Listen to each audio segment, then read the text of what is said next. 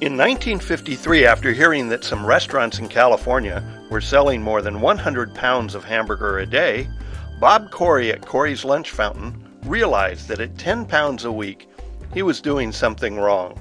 He needed a new concept and method of merchandising.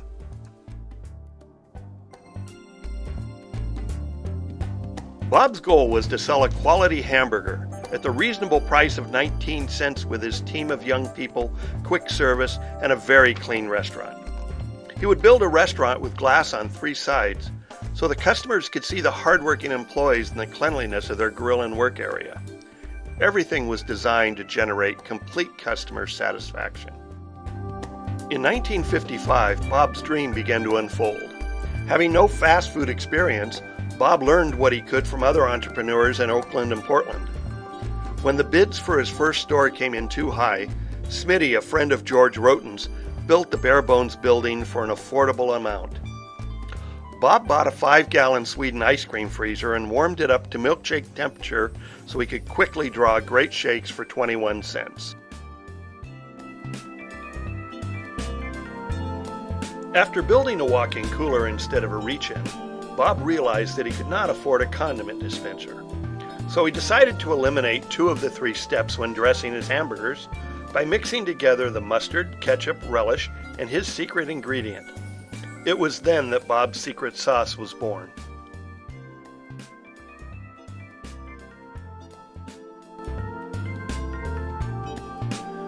In 1955, Bob's 19-cent hamburgers on Capitol and Hood was born.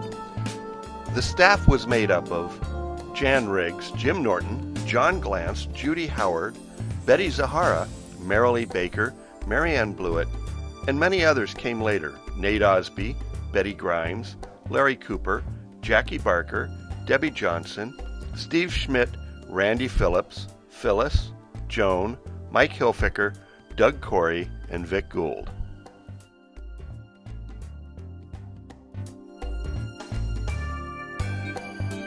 In 1960, with some of the top employees from his original store, Bob's South Salem was opened. In 1962, on October 12th, one of the city's worst storms blew out all of the kitchen windows and lifted the roof right off the top of the building.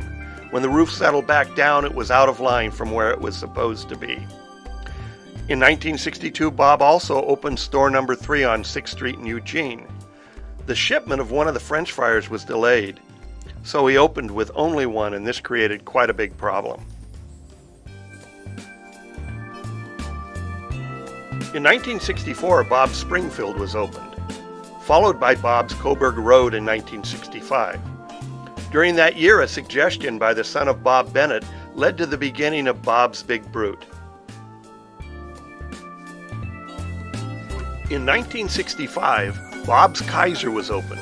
1967, Bob's Corvallis. 1968, Bob's Lancaster. And 1969, 13th and Patterson. The Medford store was opened in 1970, followed by West 11th in Eugene, Kings Road in Corvallis, Albany, Grants Pass, Willamette in Eugene, Ivy Street in Junction City, Bend, and finally Antler in Redmond.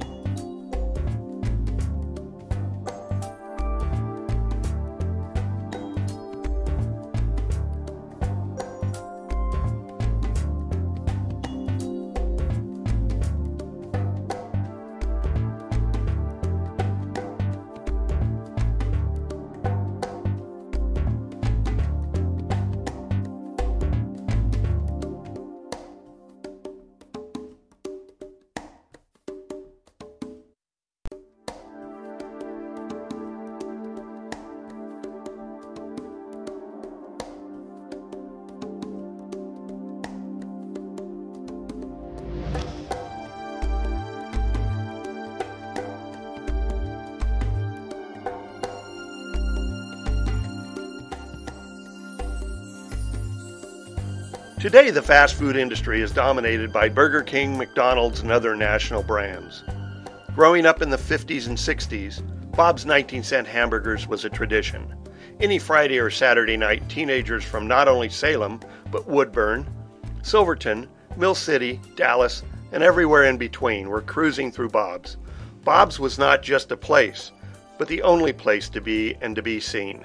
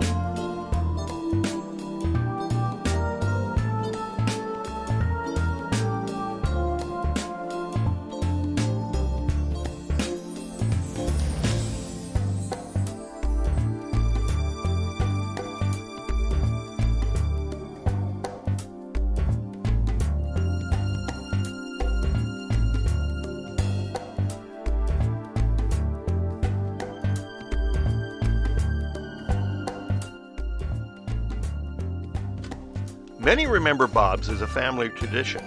Others see Bob's as a part of our community. Most all remember the focus on quality and price for Bob's customers. Fortunately, for those of us who are a part of the Bob's family, we remember the sincerity of Bob and his family, caring about the lives of his employees, the integrity and forgiveness in Bob's character, and for that we are blessed.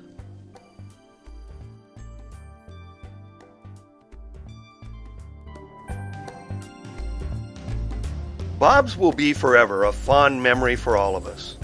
Bob's 19-cent hamburgers, where quality and price meet.